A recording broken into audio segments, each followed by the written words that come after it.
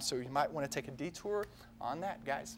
Yeah, and probably a problem for people who have appointments there at the Med Center and so forth, so we'll keep you informed on when that clears. 7:44 our time now. Well, a new campaign is urging Kentucky's youth to help reduce violence. Here to tell us how you can get involved in the 2012 10% Challenge is the Executive Director of Win the War Against Violence, Douglas Wain. Thank you, Mr. Wain, for coming. We appreciate it very much. Thank you, Bill. Thank you, Glad to have for you having here. me. So tell us how this works. This is a different approach, isn't it? Right, it's really educational first, another one for Kentucky, because we're challenging everyone in Kentucky, all 4.3 million, to reduce violence voluntarily. You know, the incarceration rate has gotten high, so we're trying a new approach, and it's been unprecedented, the amount of support and unity from the governor to the General Assembly to the Commissioner of Department of Education to associations to get so there's no mixed signals to youth. And you make a point. This is not political. Nope. It's not a financial commitment. It is not religious in nature. So how does it work? Well, we tell people they need to use the power of their individual identity.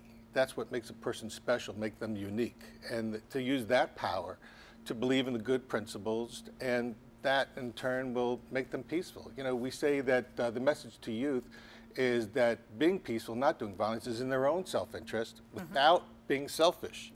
And that's a rare and good thing. So how are you getting this word out to our young people and really reinforcing it with them?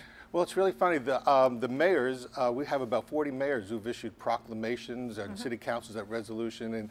And with that, we were able to go into each town about the 25th of each month and tell people, we're really gearing it towards youth.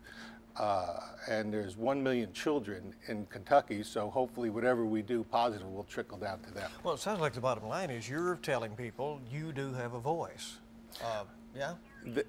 They are, we like to say, we're not trying to empower youth, they're already empowered. They're empowered with identity, and they need to act what's in their own self-interest and not, you know, the signals they get from elsewhere.